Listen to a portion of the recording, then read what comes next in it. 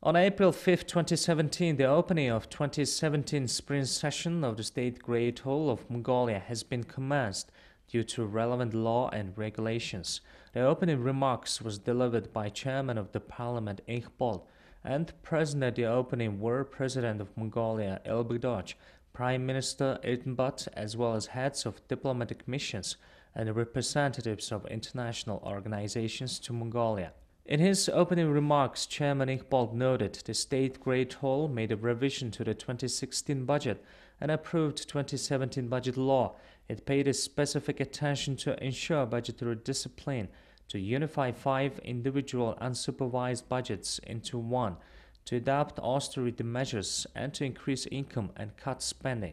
Sustained efforts by the government to implement the policy and measures adopted by the parliament have produced some positive outcomes in financial and economic terms.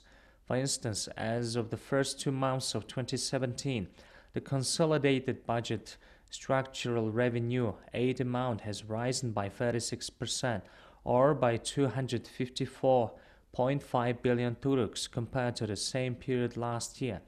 An income plan had been fully implemented. After long and uneasy negotiations with International Monetary Fund, the government of Mongolia and Mongol Bank concluded preliminary agreements on implementing the Extended Fund Facility Program. This program from IMF will assist us in conducting reforms directed at improving financial sector governance and strengthening monetary capabilities.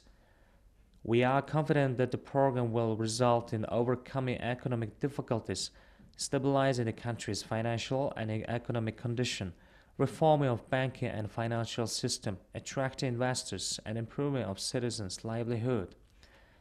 After that, President of Mongolia Elbegdoj addressed at the opening session, and in his speech, President highlighted that we must work for equality, inclusivity, and accountability in our governments and societies, as well as to promote accountability and good governance in our society.